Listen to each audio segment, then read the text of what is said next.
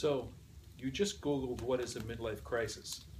Well, I'm Jim Sama, and I'm here to tell you that you're watching this because you're probably going through one.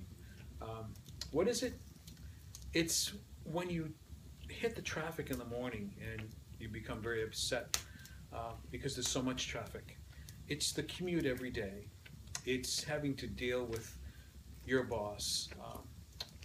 Can I take a vacation? Can I have a raise? Can I take time off?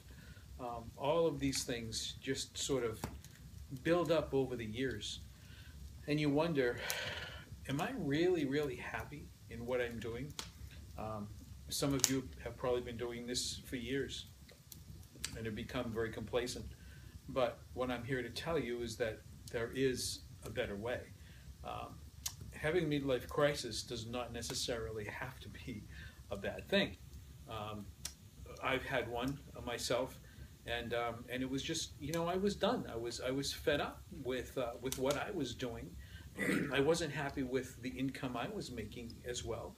I'd see the nicer cars, I'd see the nicer homes, and I'd always wonder, how do they do it? After researching, I found out, obviously, residual income, the things that where money just keeps coming in, the income keeps coming in on a residual basis. And I did research that, and I found that it's something that does work. It works for all the wealthier people. So I decided to do the research and become part of something that's much larger than I am. And for my wife and I, it's worked out very well.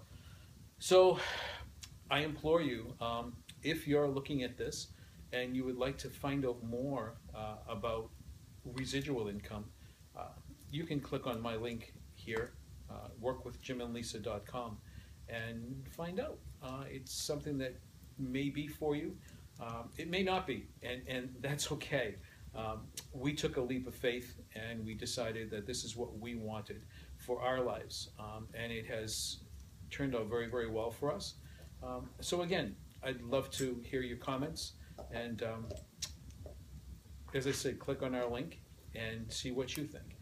This is Jim Sama, and I wish you well in your life, your future, and your new career.